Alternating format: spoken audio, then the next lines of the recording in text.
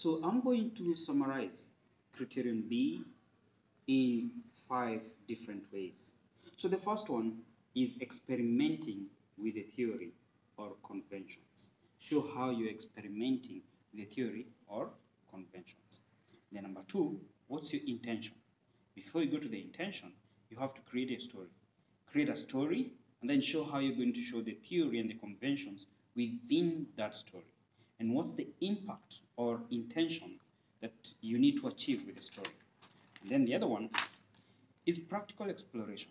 Show as many ways of possible of how you're exploring the theory, the convention, and even the story itself, right?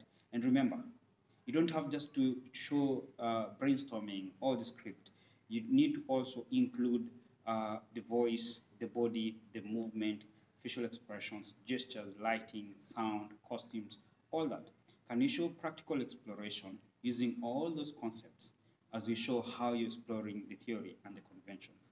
And remember, as you do the exercises before performing on stage, there is still practical exploration.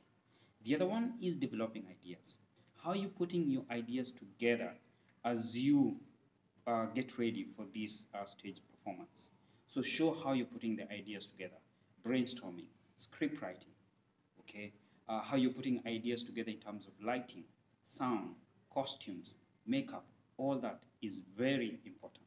And the last one, in everything that you write in criterion B, you have to remember the impact that you want to create on the audience. Thank you.